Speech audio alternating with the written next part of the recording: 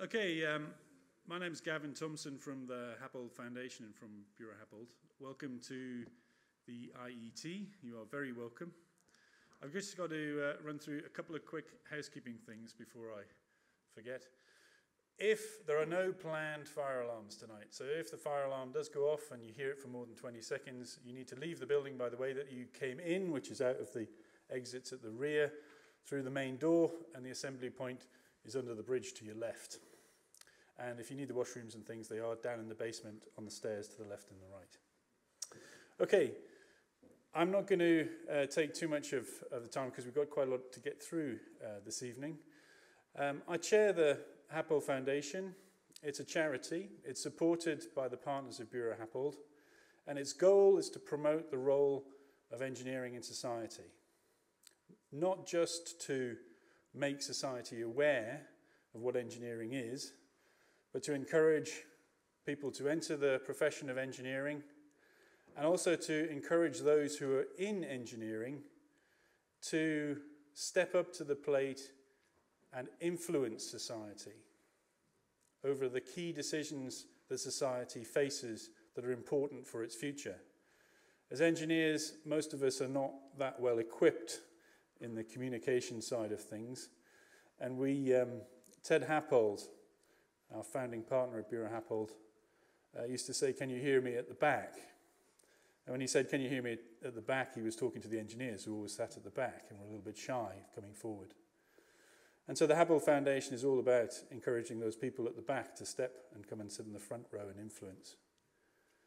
We have 3 focus areas: urbanization, scarcity of resource, and climate change. And so for this, the 2016 Happold Lecture, we were delighted to be introduced to Emily and for Emily to agree to give this lecture because it fits perfectly with one of our 3 focus areas, climate change, and also coming on the back of the recent Paris talks and a number of different natural disasters that have occurred and are occurring around the world. It seemed perfect for us to be hearing from Emily and from the panel who are going to join us on the stage afterwards to debate what Emily talks to us about. It seems perfect to be talking about that today and for the engineering community to be thinking about how it can influence that area. So if I can hand over to Emily, thank you very much. Thank you, Gavin.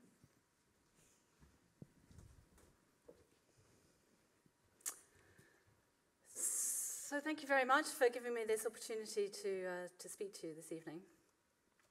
I thought I'd start by showing you a few images from my work in Antarctica. I'm a climate scientist, and my plan for the next hour is to take you on a tour of some of the scientific evidence that underpins our understanding of climate change.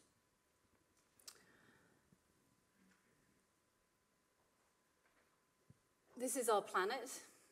We only have one of them. And one of the things that becomes very obvious when you start to understand it from a scientific perspective is just how interconnected the different systems in our planet are.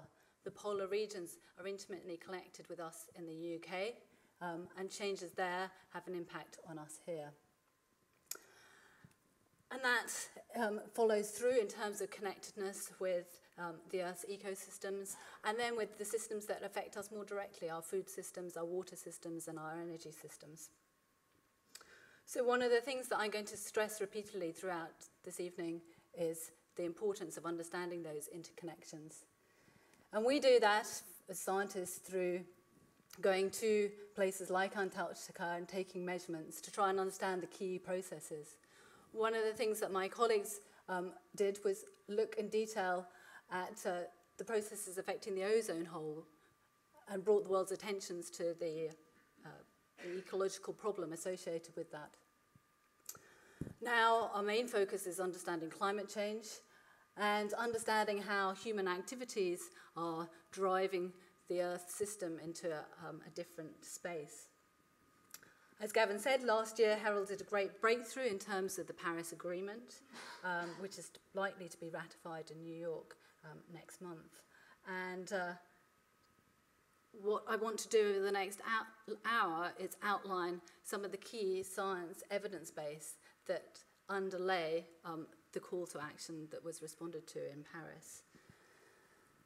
So I think the key message that I want to give is that we may still be in for the worst of times. I'm certainly going to outline some of the key threats that we're facing, but I also want to emphasize that there are opportunities here too. And I think that particularly as engineers, you stand in a position to respond to those opportunities and try to take us to a stage of development where we embrace new technologies and try to avert potential disaster. So, Paris Agreement in December was a rousing success, especially compared to previous such events. And what I thought I would do is structure my comments around that Paris Agreement and statements from that.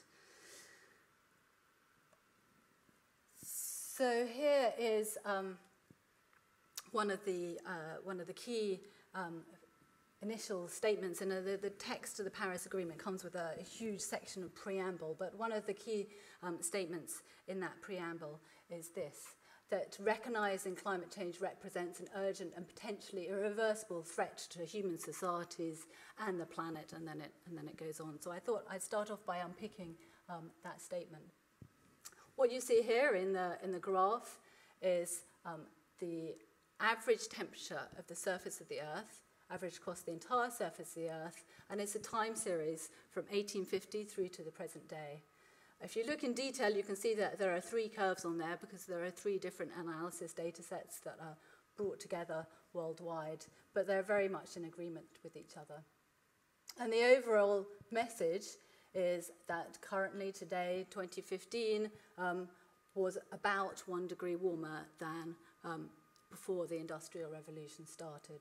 You can see that there's a lot of year-to-year variability. There are periods when the temperature has been warmer for a year or even for a decade, or periods when it's been cooler for a year or even a decade. But the overall trend is one of an increase.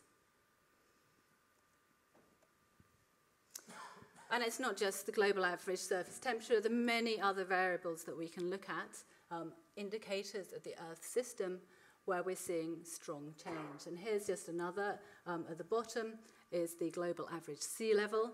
A significant increase again from the 1800s through to the present day.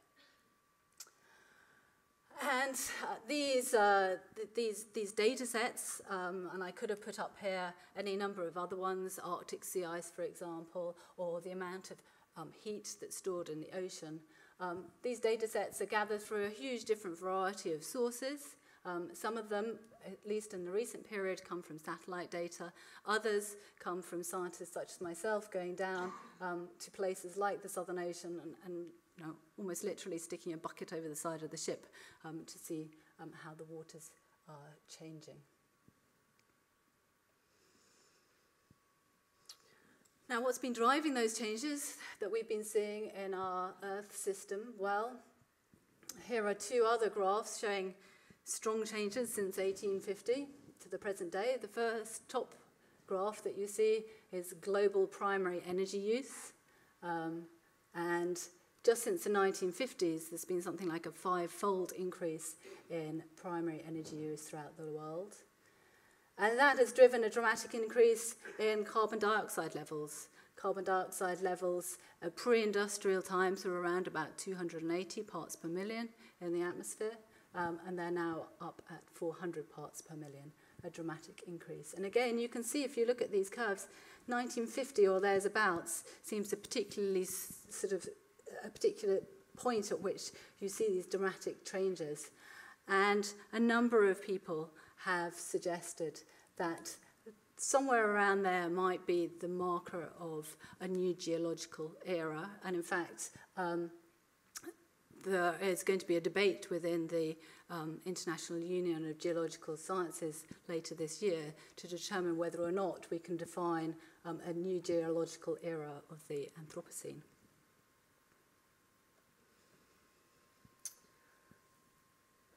I wanted just to take you back in time a little bit before moving forward in time, just to put this in a much longer term context, and also to understand what warning signs we can gain from looking at the past history of the Earth. So this graph comes from the record of temperature from ice cores in Greenland. The present day is on the right-hand side here, and if you go back across to the left-hand side, it goes back 50,000 years, well into the last ice age. The vertical axis is temperature. And so there are two important things that I want you to take away from this graph. The first is the Holocene, the period of time in which we've developed society, really the time since agriculture was first invented by humans, and we started to group together and form early societies. You can see that our climate has been very, very stable. There's been rather few temperature fluctuations, at least in this temperature record, which is reasonably representative of the Northern Hemisphere. As you move back in time, though, you can see that in the past there have been periods where the temperature has fluctuated really violently. Indeed, there are periods when we've seen 10 degrees of temperature change in less than a decade. So, first of all, our intuition about the climate being relatively stable is being gained from a rather short period of the Earth's history. In fact, the more normal state, in some sense, at least for the Northern Hemisphere, has been one of much more fluctuating temperatures. But the other lesson from this is that the Earth system is such that it can flip in temperature very dramatically. There's still a lot of research to try and understand what's driven these Dansgaard-Oeschger events, where you get these very strong temperature changes. But some of the more recent hypotheses have suggested that a key factor is an increase in the amount of heat from the Atlantic into the Arctic Ocean, and then that interacting with the sea ice in the Arctic. And if that was the key process, then that's a process that could occur again today. So it's a salient warning of the possibility of very dramatic and abrupt changes in climate.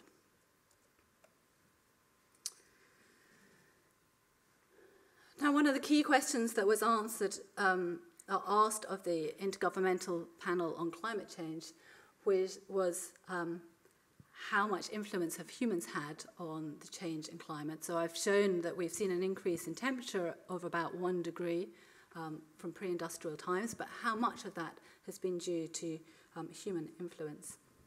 And this is a plot that tries to answer that.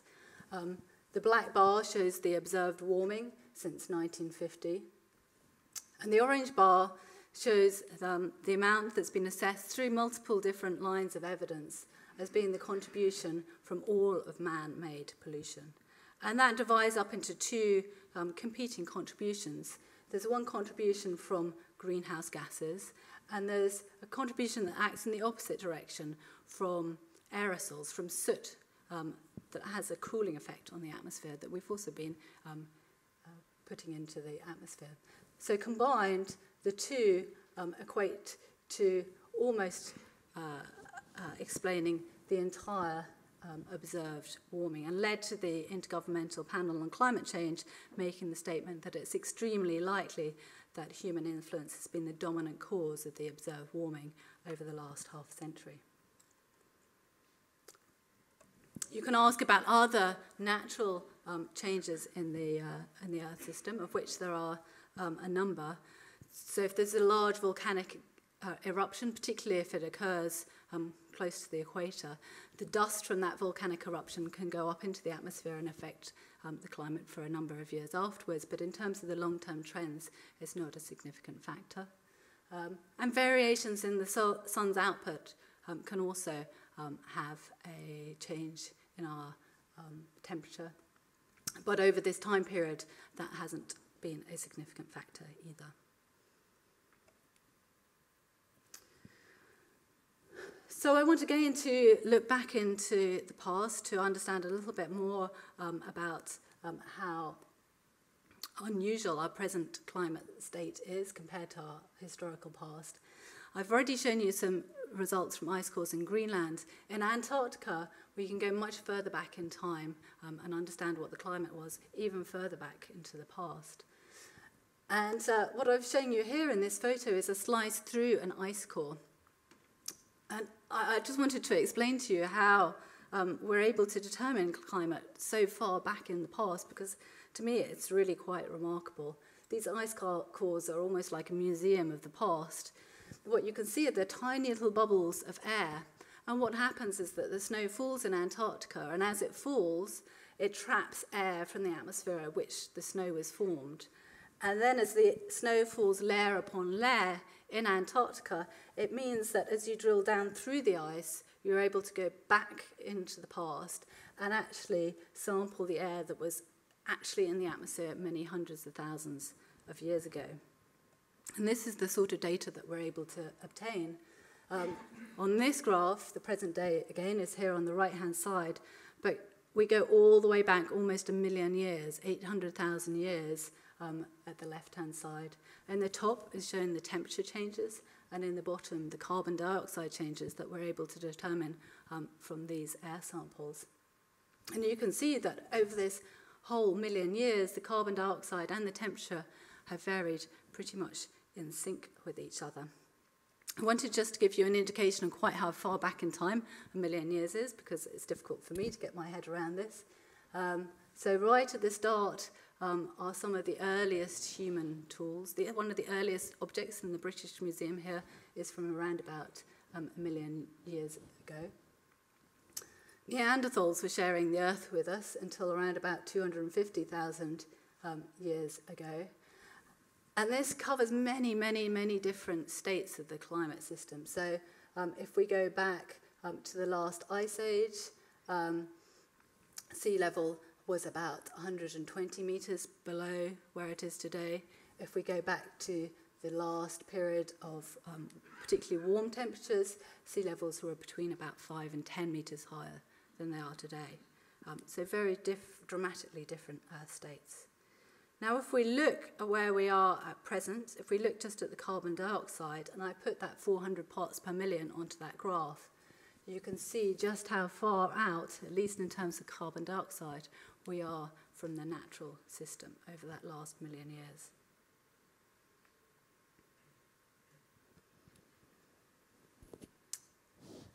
So I now want to turn to the next bit of this statement about the urgency in terms of the way that the system is changing. This is a photo from the Canadian Arctic from a place called Iqaluit. I visited a few years ago and spoke to a number of the people who live there. It's really a sort of desolate outpost of the Canadian Arctic. You can see the Hudson Bay there in the background.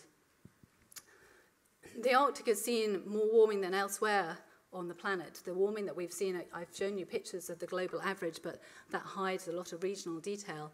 And the warming in the Arctic has been extreme. I'll come on in the next slide to show you how the sea ice in the Arctic has been changing.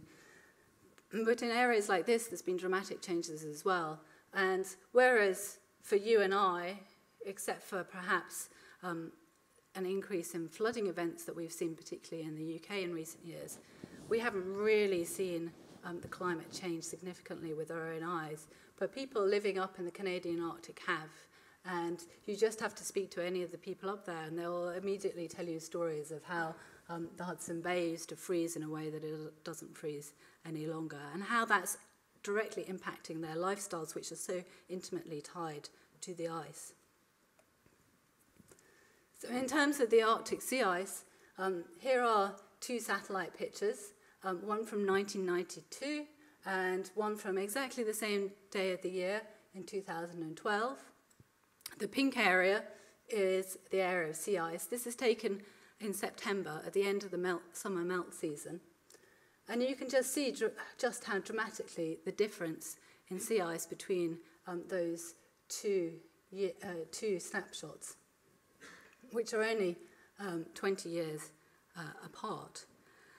And if you're not used to seeing maps of the Arctic, it's difficult to really visualize quite how large an area it is. So I've included here a map of Europe and the equivalent amount of Europe that would be wiped out if the same amount of Europe was lost as we've seen loss of sea ice. And I think that really brings home quite what a major difference it is.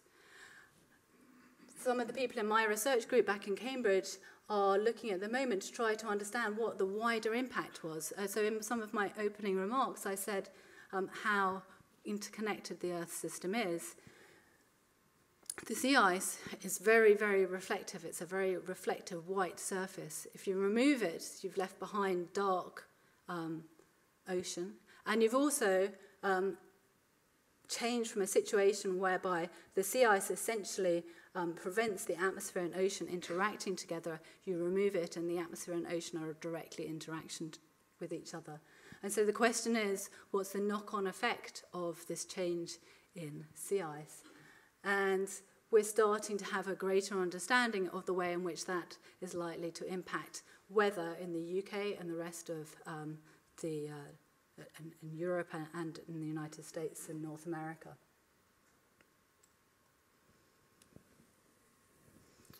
So I wanted now to say a few things about some of the major weather events that we've seen around the world in recent years, as Gavin noted at the start, and the dramatic impact that they have had both financially and in human terms. In 2003, we saw a major heat wave in Europe, and it's estimated that there were 70,000 premature deaths across Europe as a consequence of that heat wave. And we've seen many other extreme events over the last decade or so. Some of them may be related to climate change, some not, but all give a strong indication of how variation in weather can have a dramatic impact on people's lives. And I thought this was a particularly strong example that showed how a weather event can have severe knock-on impacts. This is an electricity substation near Gloucester that came very close to being taken offline in the floods in 2007. And a major operation was mounted involving the army to sandbag this whole area. And then subsequently, a very expensive flood defence system has been put in place to try and prevent this happening again. Now, the important thing about this electricity substation is not only did it provide power to some 500,000 homes, and so 500,000 homes were at risk of going offline, potentially for many weeks before new parts could be brought in. Allegedly, GCHQ is also connected to this, but I suspect they probably have a backup power supply somewhere. But the other thing is that you can see that very close to this electricity substation is a major road. If that road had also been flooded and damaged, then it would have made it even more difficult to bring new parts in to repair the electricity substation. So you can start to see where you get knock-on effects. The electricity substation also powered nearby water treatment plants as well. So again, you can start to see the knock-on effect. So this interconnectedness and the potential for real systemic risk is significant. The World Economic Forum each year puts together a survey of what people consider to be the greatest global risks, and this is the results of the survey from 2016 from the most recent meeting in Davos. What they really highlight each year is exactly this, the interconnectedness of the risks. The number one risk that the survey produced this year was failure of climate change mitigation and adaptation. But if you look at the things that are immediately interconnected with that, water crisis, food crisis, biodiversity loss, and I guess a controversial but worrying potential connection in terms of large-scale involuntary migration. So I wanted to return to just a few of these examples to ask the question, well, we've seen these major weather-related events, but can we say anything about how much more likely those events have been as a result of the climate change that we've seen to date? And I'm going to take the example of the heat wave that we saw in 2003. And here at the bottom is some data that speaks to that question. So the background risk before climate change of having a very strong heat wave in Europe was, let's take it as being less than 1 in 1,000 years, and that would be the distribution of summer temperatures. By the 2000s, when we actually saw that very hot summer in Europe, then that whole curve had shifted such that it was less unusual to see such a hot summer. And in fact, the chance of having a heat wave was reduced down to 1 in 50 years. But the temperature in Europe has been increasing even since then. So if we redo that calculation today, we now find that the risk of having a heat wave in Europe has shifted to being 1 in 5 years as that curve has shifted along. So what was once a 1 in 1,000 year risk is now a 1 in 5 year risk. That's a really dramatic change in odds as a result of the climate change we've had to date, let alone what we may be in store for in the future. And as we move to look at other weather-related events that have occurred, just let's take 2014, then we see this repeated story that the chances of having these weather-related events has already dramatically increased as a result of the climate change that we've already observed. And here are just a few of the examples. The floods that we saw in the UK in 2014, a change in the likelihood of having those sorts of weather patterns. There's been a severe drought in the southern Levant region, which has complicated the refugee crisis in that part of the world. And again, record-breaking temperatures that are more likely as a result of the change that we've seen to date. And actually, China has seen a number of very severe weather events over recent years. This example here was of a drought in northern China with very extreme hot temperatures and big impacts on agriculture, estimated to have been an 11-fold increase in risk as a result of the climate change that's already been observed. So these are some of the weather events, but there are also other big changes that we've been observing in the planetary system, particularly in the Antarctic, which is my area of speciality. And there's a particular concern that goes back to some of the earliest comments that I was making about the potential of the Earth system to undergo very dramatic changes. The whole of the western side of Antarctica is covered with an ice sheet that is grounded below sea level. And there's therefore a possibility that the sea could encroach underneath that ice sheet and lift it off and contribute significantly to sea level rise. Perhaps 3 meters of sea level rise over a period of time, we're not sure. It might be centuries, might be longer, might be shorter. And there's evidence that's starting to come from colleagues of mine that suggests that some of the key glaciers that feed this region may already be in unstoppable retreat, and therefore we may already be on an irreversible course for that ice sheet to collapse. There's large amounts of uncertainty, but again, looking back at the historical record, we know that the ice sheet hasn't always been there in the past. And across Antarctica, we're seeing evidence of large collapses in ice sheets. And here is, I just wanted to show you this video.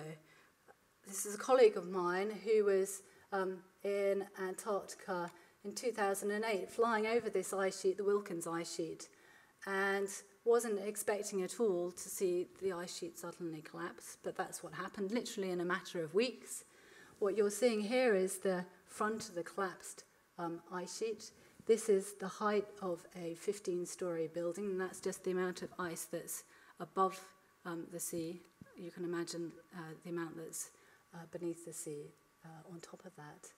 And the area of this ice sheet that collapsed, as I say, in just a matter of weeks, was about the size of Greater London, a huge area that's disappeared. And these things are, essentially irreversibly collapsed. It takes a very long time to grow an ice sheet, but a very short amount of time for an ice sheet to collapse.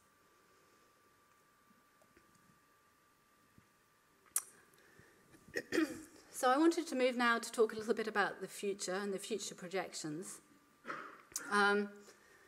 These are projections that are based on climate model simulations of the future. And we input into them different scenarios in terms of what our future emissions of key greenhouse gases might be into the future. And what's shown on this figure here are the temperature changes from now out to the end of the century under two possible scenarios. One, a business as usual scenario where we continue to emit greenhouse gases in much the same way as we are at present. And another one, which is an aggressive mitigation scenario where we go above and beyond what's been committed to already in Paris to reduce our emissions still further over the course of the century and to keep our temperatures below 2 degrees or approximately 2 degrees centigrade increase with respect to pre-industrial times. I've put up here at the same time as this graph a photograph of one of my daughters and my grandmother, because I spend all my time looking at graphs like this, and it's very easy to forget that these aren't just graphs, these are predictions of the future. My daughter is going to be the age of my grandmother at the end of the century, so this is essentially her lifetime, and she might be following the blue curve or she might be following the red curve, and her life is going to be very different depending on which curve we as a society choose to follow. And I think it's important to remember that these aren't just graphs, these are millions of people's lives. Again, to put this in the historical context, this is an estimate of the temperature that we've seen over the last last 1,000 years, last millennia. That's when the Tower of London was built by William the Conqueror, and you can see that the temperatures have remained relatively stable since then, and that's what those temperature changes look like on the back of those changes. I think that brings into context just quite how dramatic changes we are projecting. And notice that even under this best case scenario, even under the blue future, we're still taking the world into a world that's not been seen, certainly for the last millennia. Now, if we look at how that maps onto things that affect us, global average temperature is not something that affects any individual, but it is an indicator of the level of change that we're likely to see in aspects that do affect individuals. And this curve, this graph is supposed to encapsulate some of that information.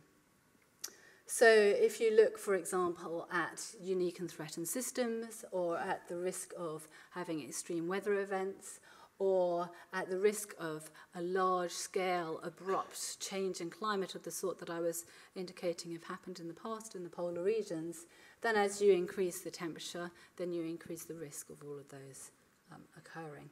Of course, the risk that an individual sees depends on where they are and what things affect them. And so this is only an indicator of the level of change.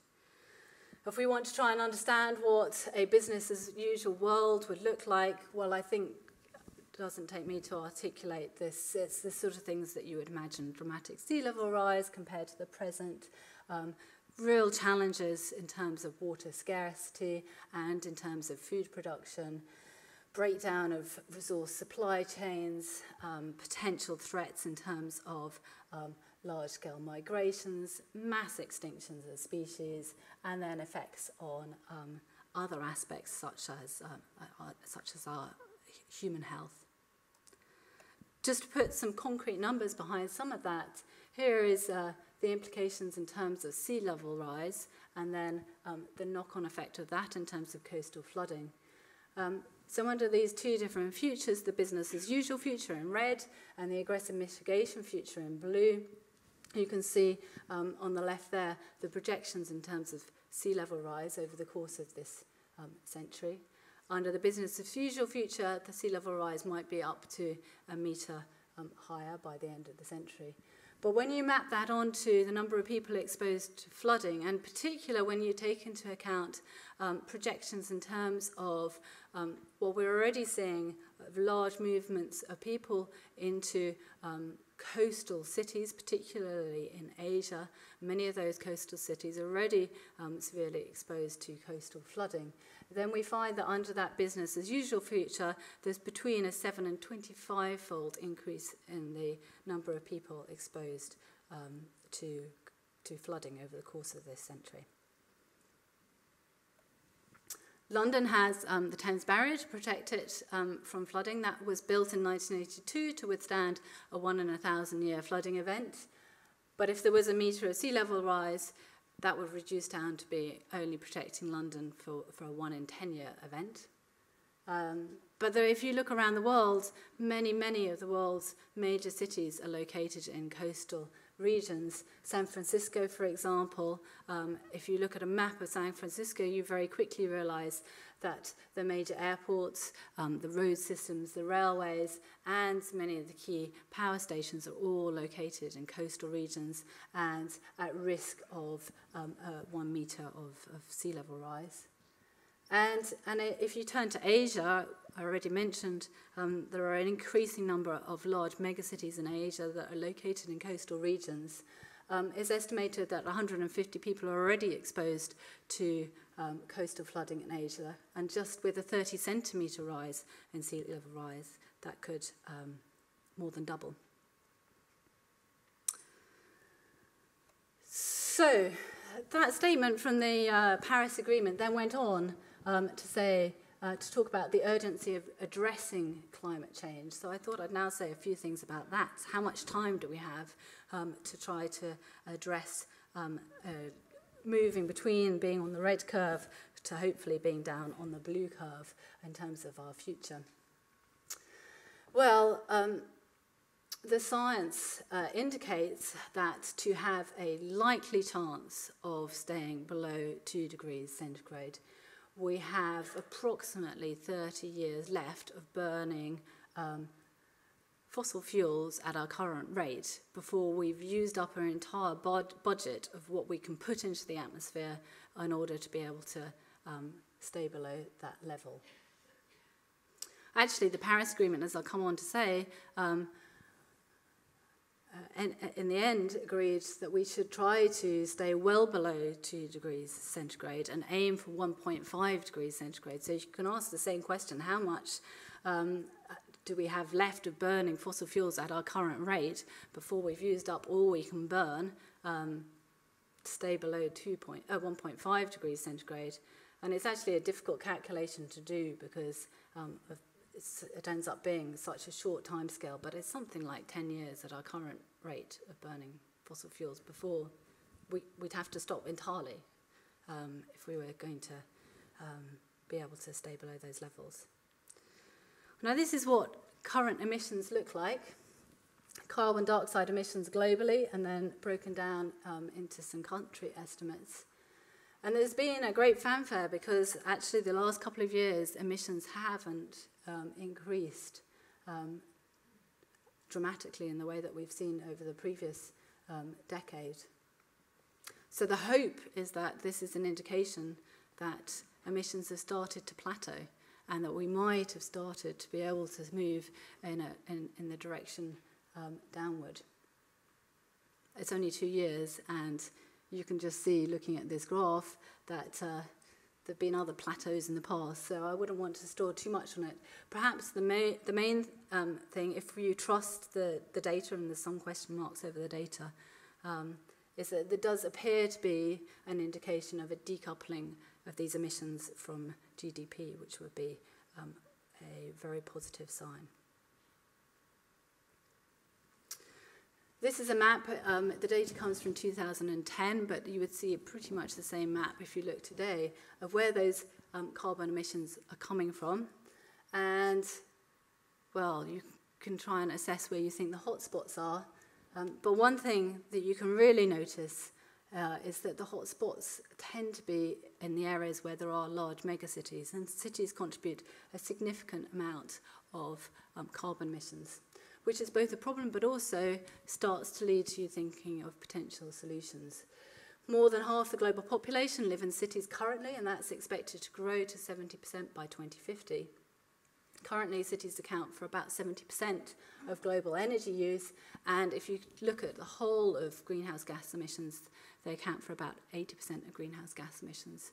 So they are undoubtedly an important focus both of mitigation and adaptation solutions, as I'll come on to describe at the end.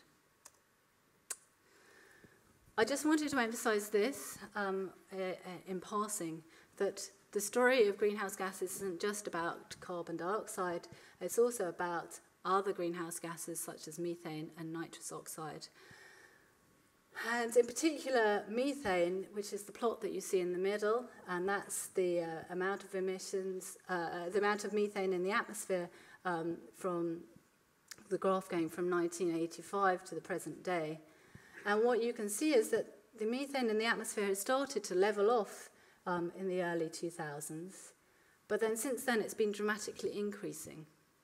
Methane is 25 times stronger greenhouse gas than carbon dioxide, so the fact that it's dramatically increasing is important, and we don't fully understand the reason. We don't understand whether it's coming as a result, as a byproduct from some oil and gas exploration, or whether it's coming as a feedback from tropical wetlands, or indeed in the Arctic. And so that's a topic of significant current research to try and understand why that methane is increasing so dramatically, because it's potentially very important. Right, the Paris Agreement, and this seems to have been a bit mangled. I hope that's not an indication of the Paris Agreement itself, but there were two key articles that spoke to the science in the Paris Agreement. The first one concerned the statement about keeping temperatures to well below 2 degrees with the ambition to keep them below 1.5 degrees centigrade increase. And the second talked about peaking greenhouse gas emissions as soon as possible and then achieving a balance between the anthropogenic emissions by sources and the removal by sinks of greenhouse gases. So essentially reaching net zero greenhouse gas emissions over the course of the century. So why are those two things important? So let's take the temperature thresholds to start off with. Here's just one example. I could have picked any number, but I've just picked an example based around ecosystems. So at 4 degrees centigrade temperature increase with respect to pre-industrial levels, it is estimated that a quarter of mammals and half of all plant species are likely to lose half of their suitable habitat by the end of the century. If we keep temperatures below 2 degrees, then those impacts are more than halved. And that's a repeated story across any dimension that we look at. The impacts aren't linear. The impacts that we see at 4 degrees are typically more than double the impacts that we see at 2 degrees. And we really do gain significantly by keeping the temperatures at that lower level. What about 1.5 with respect to 2 degrees? Well, there are a number of indications from the science that it really would be safer to keep things below 1.5 degrees centigrade. And here are two examples.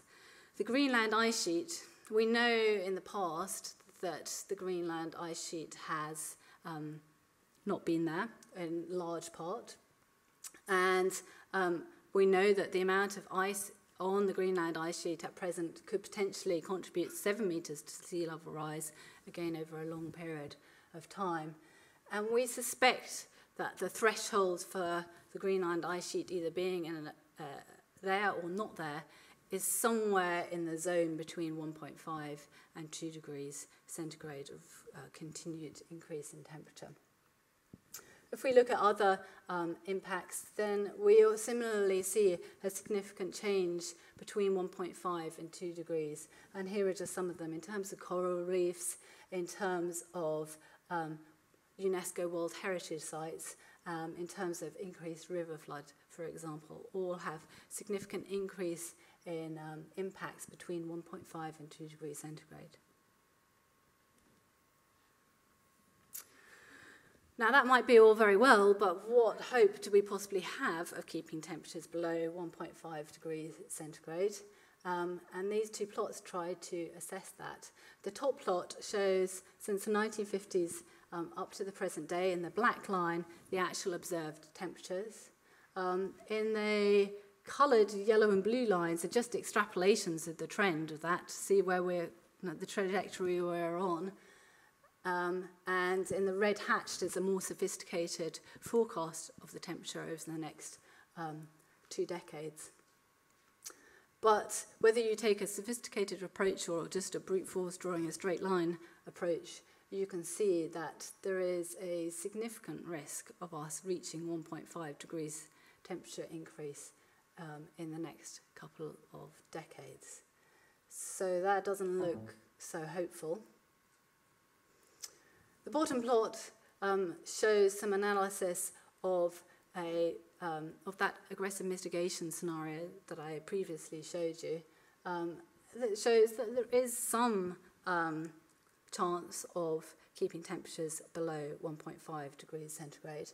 And in fact, if you increase the ambition even beyond, above and beyond the aggressive mitigation scenario, and add in what the maximum possible you might be able to do, and some people think it's not even technologically feasible, in terms of action on additional climate pollutants, then it gives you a bit more of a chance of staying below 1.5 degrees. So it seems as though it's right at the edge of our technological feasibility.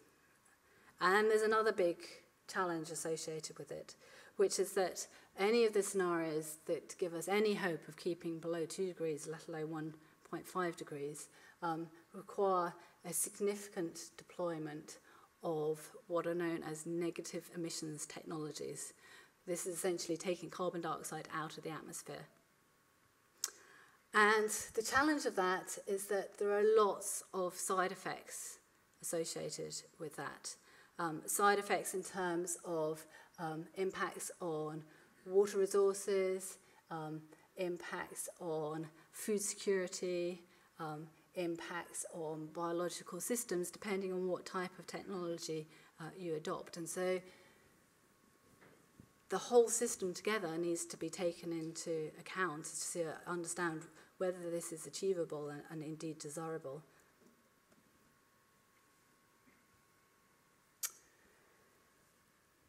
So, a key aspect of the Paris Agreement was this statement about achieving net zero greenhouse gas emissions at some stage in the second half of the century.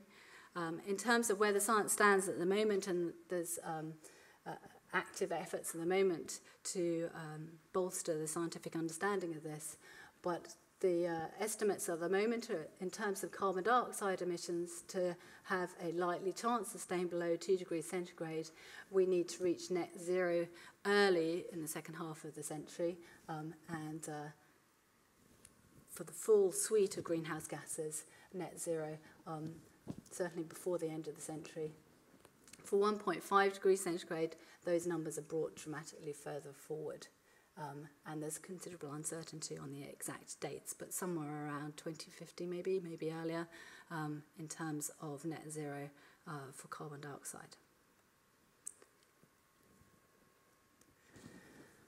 In Paris, almost all the countries submitted pledges in terms of how they intended to reduce their emissions over the coming years up to 2030. And so an assessment was done as to whether or not those pledges were sufficient to keep our temperatures below 2 degrees centigrade. And the resounding answer was that they weren't sufficient, although they certainly set us on the right path. You have to make significant assumptions as to what countries might do post-2030 to determine what ultimate temperature we might reach. And so there's no one answer as to what Paris achieved in terms of the country's pledges of our future temperature. But the estimates lie somewhere in the range of 2 point quite a lot to 3 point something. So around about 3 degrees centigrade as opposed to the 2 degrees that we're, or 1.5 degrees that we're aiming for.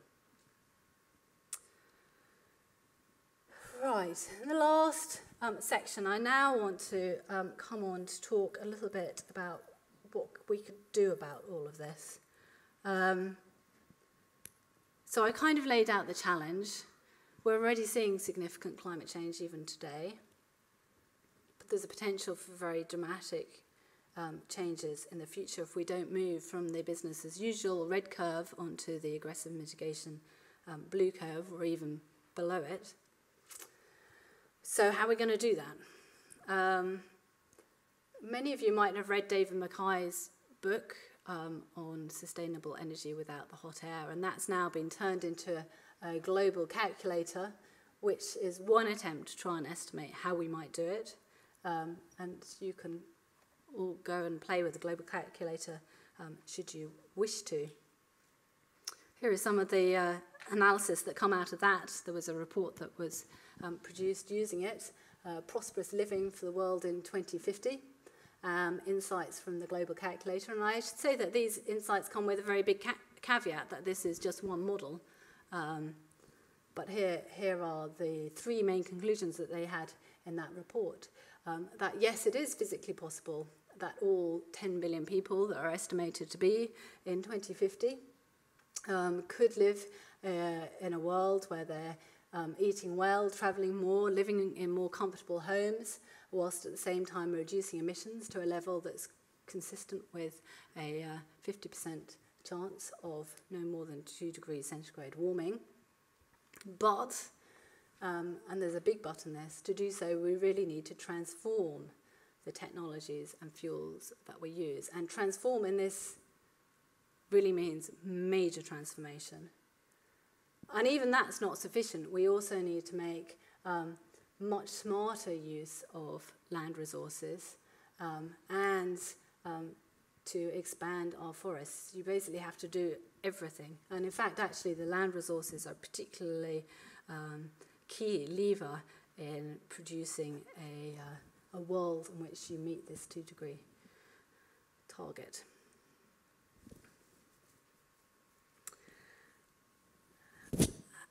And another thing that I want to stress in terms of the challenge of all of this is that, as you might have noticed from some of the earlier graphs that I showed, even that blue aggressive mitigation future is a significant change with respect to what we've seen over the last millennia, for example. So even in the best case scenario, there's still going to be significant changes that we're going to need to adapt to. So if you sort of think of the total climate risk being that red bar on the left-hand side, then mitigation in the form of us reducing our emissions might reduce that risk to something like the orange bar. But even if we do really aggressive mitigation, there's still going to be some remaining risk that we're going to have to try to adapt to, that we might want to try and be prepared for. And then finally, there's going to be some risk that's simply unavoidable that we're just going to have to take the hit on. So that's one way of looking at the problem. Another way of looking at the problem, which is equally important to think through, is that many of the actions that we might take in terms of mitigation and reducing our emissions, or in terms of adaptation, building resilience, are also likely to have significant co-benefits. And I think people are increasingly starting to think about those co-benefits, both in terms of building economic cases for responding to climate change, and in terms of thinking through the whole systems approach that I have been trying to outline in terms of the interconnectedness of the system. I wanted just to talk through a little bit an example. I mentioned earlier the importance of cities in terms of their contribution to greenhouse gas emissions. So clearly cities have the potential to play a significant role in terms of mitigation, and indeed the way that a city is set up in itself lends itself to mitigation solutions that bring in buildings, energy, transport and industry on a level that can only be achieved in a city context. And at the same time, if we move down this risk response in terms of adaptation, building resilience, there are also significant opportunities that exist in cities in terms of resilience of the water systems, the food systems, the energy and transport systems. But there's equally a strong caveat that needs to be brought to bear in terms of that consideration that well-governed cities with universal provision of infrastructure services and so forth provide a strong basis for such an adaptation and mitigation response.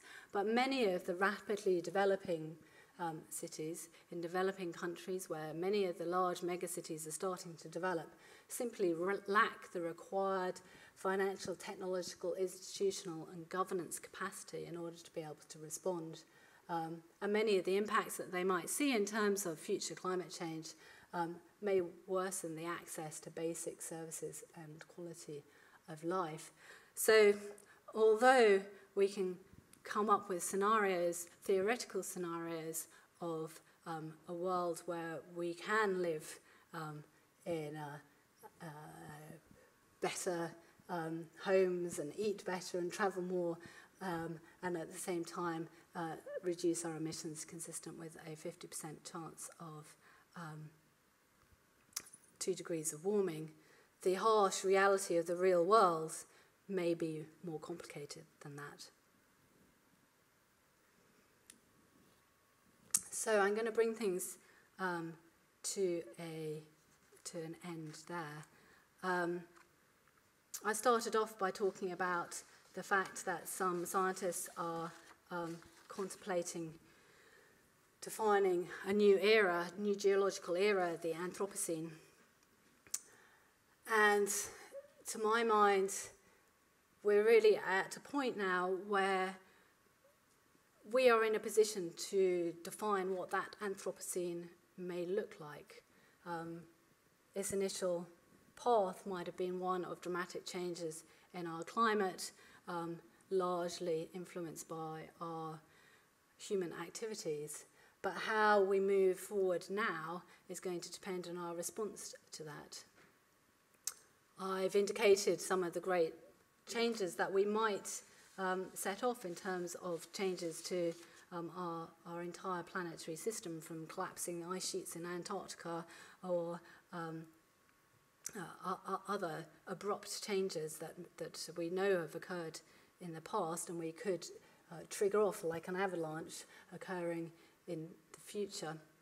But it's also within our bounds, and particularly speaking to an audience of engineers, to instead of looking at this as a threat, to look at it as an opportunity and to try to move to define the Anthropocene instead of by the great calamity that we as humans have caused to the world in which we live. Instead, the great innovation opportunity that we've seized in terms of moving ourselves into a cleaner, greener, and more resilient future. And that, I think, is largely where, as a physical scientist, my role stops, and as an engineer's, your role takes over.